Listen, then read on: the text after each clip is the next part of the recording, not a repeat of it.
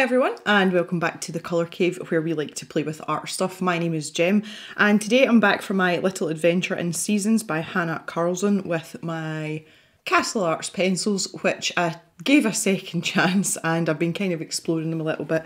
I'm looking forward to this today. I'm actually filming this on a Sunday, which is quite unusual for me, but I really wanted to. And I'm kind of getting into the Halloween spirit a little bit. It's not something that we normally bother with. As you can see, I've finished this outline and we're going round with the grey pencil.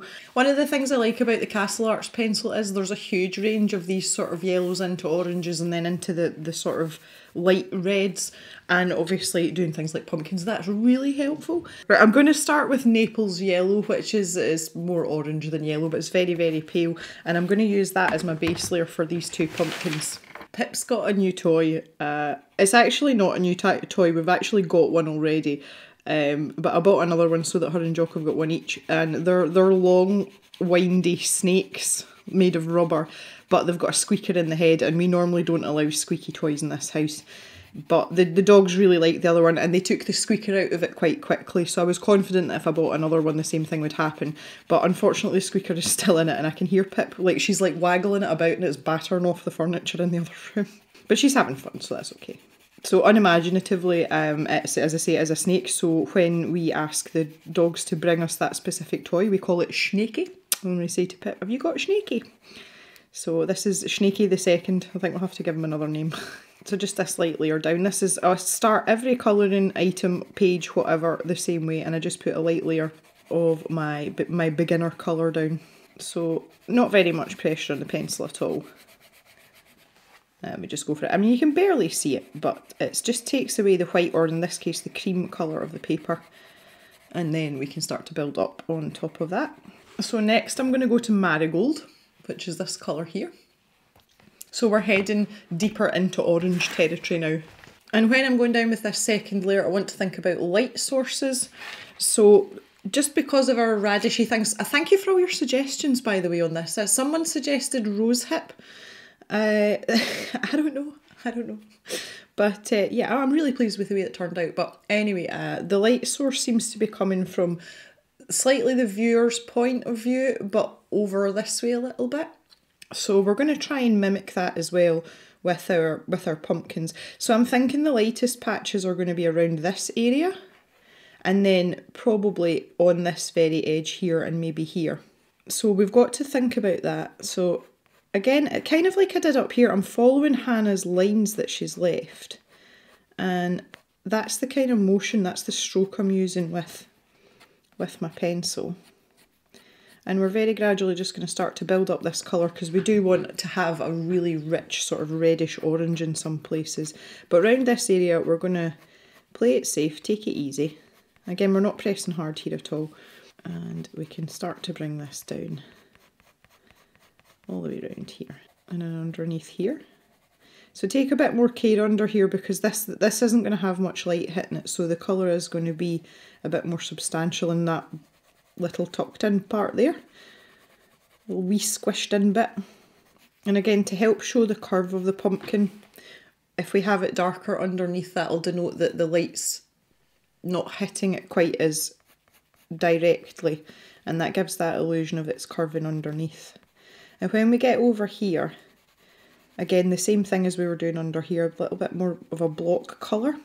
So I've actually only left a rather small area that just has the Naples yellow on it, and that's obviously going to be the brightest part of the highlight. So I'm cutting into that with this marigold colour because that's going to be the sort of outer edge of the highlight area, you know, kind of like a halo around it or an aura around it. And then we'll use our more true oranges to build up the actual colour of the rest of the pumpkin. So we're thinking about down here. If we think about where the light's hitting that, it's going to be a bit further over. It's going to be maybe around here. So we're going to do the same thing, but just slightly further to the right. Next we are going to go to Cadmium Orange Deep. So it's this one here. So we're really getting into proper orange now. And I would say this is where the work starts, really. And for this first part, I'm going to start working around the highlight and really develop this highlight. So start in this corner and make that quite rich. As I say, I usually like to work the darkest to lightest, especially when I'm trying to form highlights. So we're going to go cautiously here, but we're going to build that up underneath there. And then we can do the same up here as well. So try and keep your strokes on the same trajectory as Hannah's lines. And in this section we'll start to bring these a bit further up as we head away from that light source. There's going to be some lines coming up to meet that there. So they're always joining together, the top and the bottom parts here. And then when we come around to this side, this is going to be much more solid. Okay, so that's the basis for my highlight on this one. So we're just going to work on that now, not using any new pencils. I'm just sticking to the ones that I was using before. So I'm going back to the Marigold, which was the middle colour. It was like the mid-tone. And I'm going to start joining that up with the darker orange that we've used. Just that same motion. And I'm taking care to avoid this part in the middle here as well. Now we're going to bring in one more colour, and I'm going to make it terracotta. I may want to go a little bit darker than this, but the place to try this out is in these little nooks and crannies. So if it doesn't look quite right, you can change your mind and it'll be okay. I just want to see how this goes down to yeah. So if I just do this tiny little bit here. Okay, so you can see how rich that is down there. So I just want to start incorporating this as well on the very peripheral areas. That's a good word for a Sunday for me, isn't it? I know this is Thursday that you're watching it, but it's Sunday for me. Quite impressed with my little brain this morning. I tell you, it's been a long week. It has been a long week. So I'm quite happy that that's going to be, and I'm going to employ this in the bit that's tucked in behind, so round the back of this pumpkin. I'm just going to fill that in solidly. Again, not pressing that hard, but we're going to do a little bit more to that afterwards. We'll leave that till the end though. And here as well. So just the same technique, but shorter strokes because we want to keep the bulk of the colour at the top and the bottom because the light's hitting in the middle. But you can see how much that, I was going to say that shadow. No, Gem, it's not a shadow, it's the opposite. You can see how much that highlight's starting to pop out now and build up. And that's kind of what we want. Okay, so now I can jump between the four. I won't be going back to the Naples Yellow, which was the lightest one. That's not going to be needed now. But between the three colours that we used after that, I'm going to jump back and forth. And this is really just me getting the highlight the way I want it. And that's kind of down to preference, to be honest. You can be as fussy as you like with your highlight. So I just want to build up some of my terracotta now. Okay, so I'm fairly satisfied with the highlight here, so I'm going to start working on this middle section and making that a little bit richer. Back to the Marigold, which was the second pencil that I used, and I'm going to kind of almost block that in now, so cover what's left of the paper showing through with that. And when I'm putting this down, I'm still using these up and down strokes because it matches the texture and the contours of the pumpkin. Now again, this doesn't have to be perfectly uniform and even. It is an organic object, therefore it's going to have flaws. It's going to have slightly uneven patches in it. And I think that's kind of like half the fun of colouring and drawing things like this, because you've got that little bit of wiggle room. And what that's doing is letting that highlight really pop out, so that's excellent. Onto the cadmium orange. I was really interested to hear all your comments about your own experiences with these Castle Art pencils, and there was a lot of you saying the same thing that matched up with the problem that I was having. When I first tried these out, it was in a Johanna Basford book, and Johanna Basford's books have excellent paper quality, but these pencils, they just didn't seem that happy on that particular paper, and I'm having a completely different experience in this Hannah Carlson book. It's like using two different sets of pencils, and I was really glad to hear that a lot of you said that you felt that these pencils were quite paper dependent. So that made me feel pretty good, pretty vindicated. I thought it was maybe just me being a bit too picky, because sometimes because I review a lot of stuff, you can be a little bit harsh sometimes and you don't even realise you're doing it. But a lot of you have agreed, so I really enjoyed reading through your comments about that, and it seems that most of you quite like these pencils and appreciate the quality of them for their price point and where they sit in the sort of the scale of pencils, so to speak. So that was really good to hear. And I do, honestly, I think these pencils are worth a go if you don't want to spend mega money, or maybe you just want a full set of colours that are affordable while you build up maybe like a larger selection of artist grade pencils. These are a great choice, they really are. I don't know whether I like them more than the Arteza pencils. I haven't used them enough to really, you know, to really make a decision on that, and I think that would be pretty unfair at this stage. But I'm really enjoying them. But I think the thing for me is if they're going to be fussy about paper, that's not something you really want if it's going to be, you know, a main set of pencils that you use, and you want them to be able to use them in a variety of places. Okay, so this might sound a bit crazy, but bear with me. I will need to explain myself here. I want a shadow colour for this pumpkin, and I'm going to pick purple. Now, that doesn't necessarily sound like any sort of good idea, but if I just show you my colour wheel, it's actually a quilter's colour wheel I've got here. If you don't own a colour wheel and your colour theory isn't absolutely exemplary, I highly recommend having one of these. I still use it now, even though I've been colouring for quite a long time, and I'm learning a lot about what goes with what. But one of the things you can do if you want a shadow colour is if you go to the opposite colour on the colour wheel. So in this case, we're into sort of a dark orange down here. So if I take this little selection here and I go directly across, that goes into blue. And if I come more orangey, you know, yellow into orange, so this one here, then that's taking me into purple, and it's a dark purple. So what I want to do is try and find this sort of colour, and I've got this this ultramarine violet, so that is like a bluish purple. And I think that's a fairly good match. So if I take that ultramarine violet to use as a shadow colour, it's going to give us a really good contrast, and it's going to bring something to the picture. Now, we're not going to go ham with this, so no, don't panic, don't panic. I do have some colour wheels for sale in the stash shop. They're more compact than this, and they're actually a bit more comprehensive. They're double-sided, so if that's something you're interested in, I mean, they're fairly cheap, and obviously they're cheap on shipping costs as well because they're flat. So if it's something you fancy, you can go and check that out in the stash shop. It's one of those items that I've always got in stock, so there's no rush either. Okay, so when I'm thinking about this, I'm thinking about the furthest away point from the light source, which is going to be up round here where this one tucks in behind this little guy in the front. And I am literally very, very, very, very gently just going to add in some flicky lines there.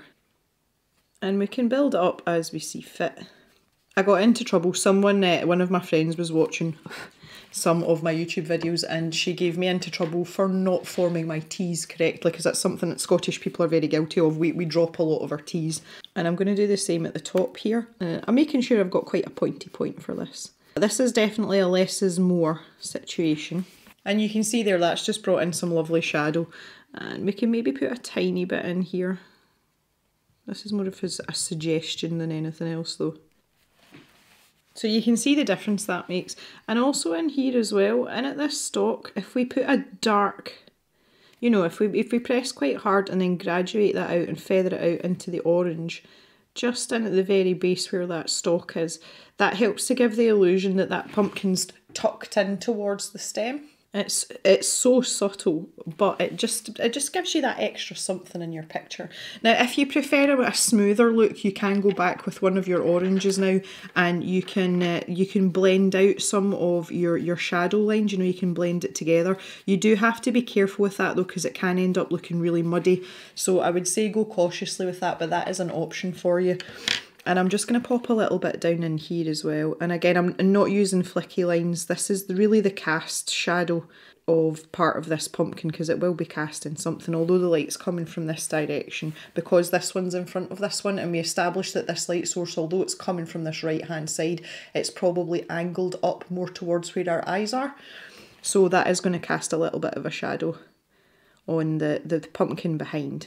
And I'll maybe flick a few lines in here again, just very, very gently. And again, you can do the same at the top where this curves in the way like this. Very short lines, and I would space them out as well. And then I'm going to take that darkest pencil again, which was my terracotta, and I'm just going to flick in some more to blend those lines out, because they are standing out a little bit and they look quite blue. Just helps to sort of smooth them out a little bit. So again, just going with Hannah's texture lines here, you want a really sharp point for this. So sharpen up my terracotta here. And I'm going to follow some of her lines, you know, the actual line work. And I'm going to press quite heavily.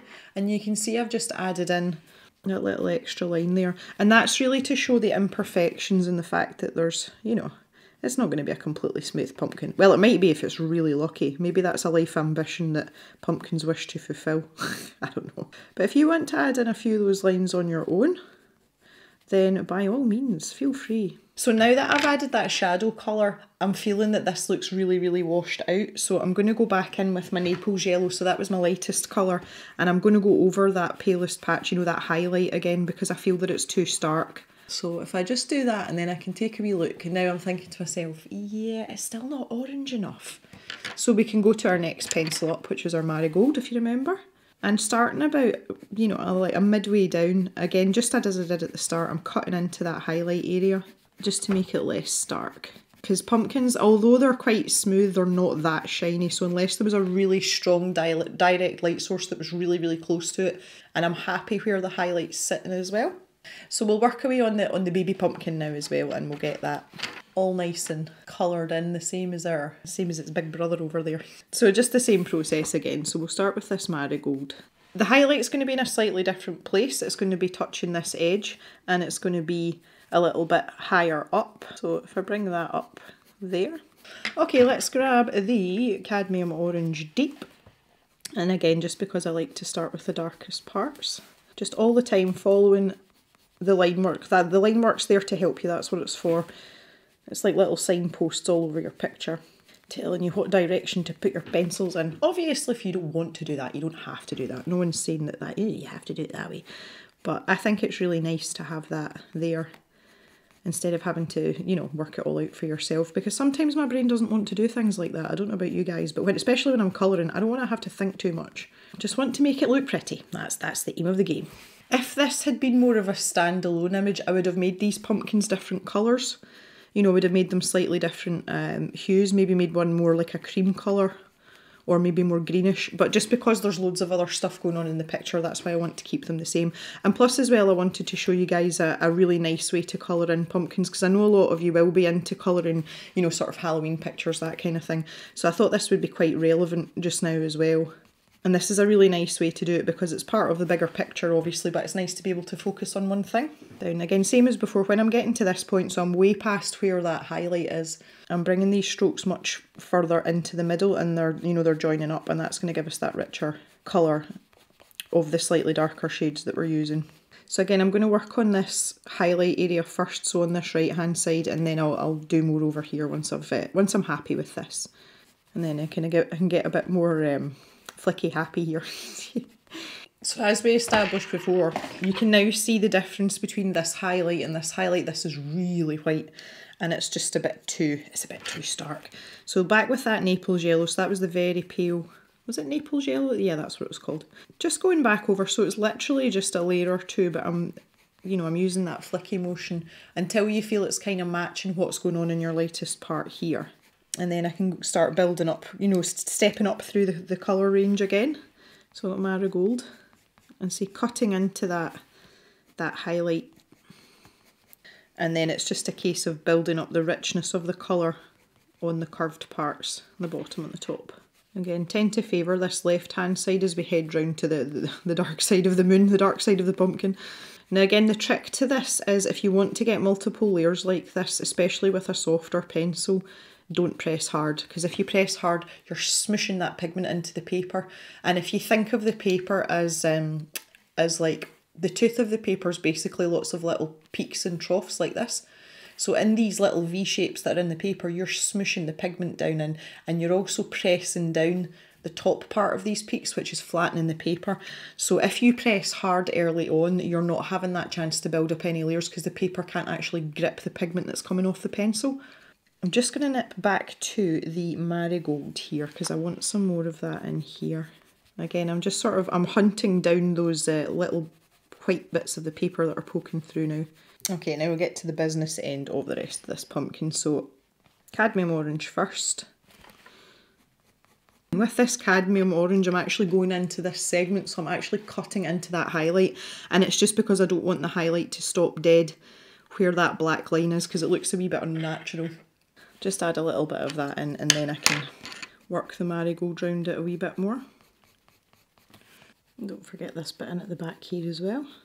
Now when you get to this sort of stage where you have covered the paper, you've got your highlight, you've got your darker side, it's up to you where you want to stop, and that's something that just comes with practice because it's a combination of what actually looks right in inverted commas, but also what your preference is as the colourist, as the person in control. So that might take a wee bit of time if you're a newer colourist, but that's completely okay. So don't panic or stress yourself about things like that. Okay, so pressing a bit harder now because I'm getting to the point where I can't get much more down on the paper here. So we'll pop some of that in there. I mean, that there may be some light catching that there, so we don't want to, we don't want to darken it out too much. But the chances are that this part around here especially is going to be quite dark. And then when we're coming to this front section again, as before, this is where we keep the lines much shorter, space them out a little bit more. And again, here there's not going to be much in the way of that, so if you keep them to, a minimum there. Okay, the only part I'm unhappy about is this part here. This looks really, really light, as if there's like a secondary light source. So I'm going to grab my terracotta here, and I'm just going to work my way over that area. That was like an accidental highlighted bit, wasn't it? So that's looking quite nice. You can see how well the grey outline that I've done is facilitating these shapes though. It just takes that sort of hard edge off them and makes them look a little bit more organic and a bit softer, and that's why I like to use it. It also helps to not delete the black line work. Obviously you can still see it, but it just makes it a little bit less obvious as well, which I always think is really nice as well. So we're going to work on these stalks. Now I want to use different greens than I've used here because the stalk's kind of greeny into browny colours. So I'll put the green gold down first. Now we're working in quite a small area, and I say this every time, don't I? If you're working in a small area, don't fret too much and don't micro focus because it's not really that important, truthfully. Okay, so let's get this green gold down. I'm being a little bit more careful here, although it's still a light layer. Oh, that's such a good colour with our pumpkin. And I think just down at the base with this raw umber, I'm just going to put in a little hint of this. Just down in here. So again, still using that flicky motion, but we'll put a couple of layers of that down and make it a solid colour. And then we can bring some of these lines up again, just along with Hannah's lines that she's done, because she has left a little bit of detail there. And then we can liven up our green gold by putting down another couple of layers as well. So I'm trying to avoid my umber strokes there because I don't want really to blend them together. I want those to stand out. So I'm just kind of picking in between. Now you are going to get a degree of blending, which is fine because that's going to make it look a little bit more organic. And we'll do the same over here on this other one. So there you have it. There is a way for you to colour some pumpkins to get you into the trick-or-treat stroke Halloween spirit. I hope you found this helpful today. I'd love to hear in the comments if this is the type of thing that you would actually go out and use. Is this practical? Is it useful to you? Please let me know in the comments. That would be lovely. Thank you very much. I've had a really nice morning doing this, and I'm pleased with the way that this has turned out. I think next time when we come back, I'm going to avoid this stone because I want to wait and see what other colours I'm going to use in the more sort of natural elements of the picture before I tackle the stones, because we can pretty much make these any colour we want. So I think we'll leave those for now. We'll maybe do our turnipy swede type thing next time, and possibly something else as well. So that's it for today, guys. Thank you so much for watching. Thanks for coming hanging out with me as always. If you want to stick a like on the video, that would be absolutely amazing. And I will see you back in the cave on Sunday for another video. So have a great day everyone, and bye for now.